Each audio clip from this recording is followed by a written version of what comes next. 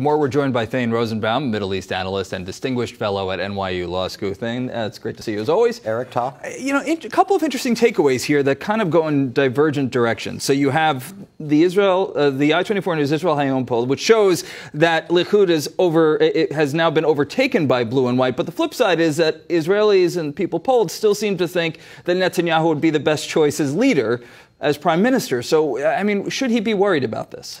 Yes and no. Well, first of all, remember, both blue and white and Likud in the April elections actually had more votes. They had more seats.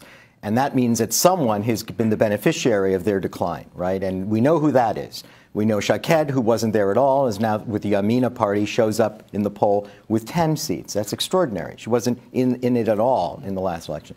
And Lieberman went from 4 seats to 11 at this point. So that's where it has come up. Now that they were not in the game at all, and neither was the Arab parties. That all of a sudden they're polling at 12 seats in their joint list. So although the numbers look similar to the way it was in April, they're really not. Now at the end of the day, you're right. Most Israelis still prefer Netanyahu as their next prime minister. At the end of the day, Netanyahu, even though he has fewer votes and Gantz fewer votes, they can't do this without coalition partners. And in the end of the day, for Netanyahu, he's still going to need Lieberman. And the question is, can he rely on Lieberman?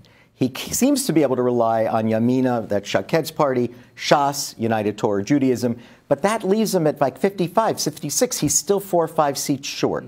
Thane, you know what's interesting? The Prime Minister today, he did a Facebook Live or a sort of 30-minute conversation there on Facebook in which he focused the conversation on Ayelet Shaked and her Yamina list. He's not attacking his main rival, Benny Gantz, as often as he attacks other, right-wing parties. What's the strategy here?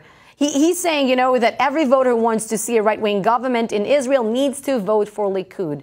He's more worried about right-wing votes at the moment? It's endlessly befuddling because what he should be doing with Shaked is he's been doing this since April because she's been on the rise.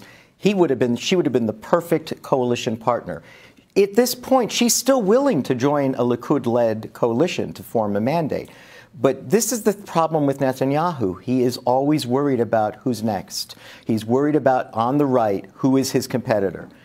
This happens within his own Likud party. This is the reason he didn't get along with Shaked in the first place. This is the reason why he thinks Lieberman is a betrayer of his loyalty. So in the end, it looks like he's trying to find a coalition partner out of blue and white. Blue and white has no interest in being with him. And that the people that he really should be soliciting are the people that he's in fighting with. Very interesting. So very quickly, do you think that there is some validity to Taharet's story this week that Netanyahu's son had said that Likud would form a government with blue and white, all to stymie Shaked's new right?